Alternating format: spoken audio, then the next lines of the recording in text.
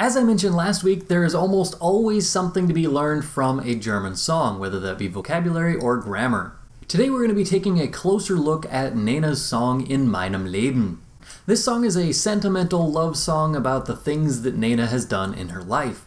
Because of that, the entire thing is written in present perfect tense with a few exceptions. Because this song is sung at a slow pace, it actually makes for a great learning video.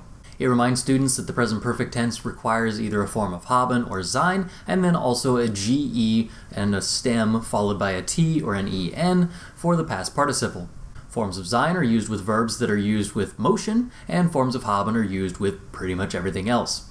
If you sing along with this song enough so that you listen to it over and over and over again, you will have essentially memorized 18 verbs with their past participles. You will have also memorized whether they use haben or sein in the present perfect tense. This song almost uses exclusively irregular verbs, which is another great reason to memorize it.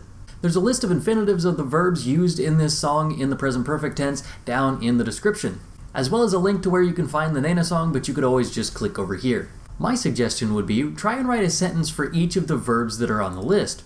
Then watch the video to see if you actually did it correctly. I put the verbs in the order that they appear in the song so you can follow along. I also put a link to the lyrics in the description. I hope you found this video helpful. I hope that you also enjoy the song, and if you have any suggestions on how I can format these type of videos in the future, go ahead and leave those down in the comments below. If you have a song suggestion, also leave that in the comments. Danke fürs Zuschauen, bis zum nächsten Mal. Tschüss.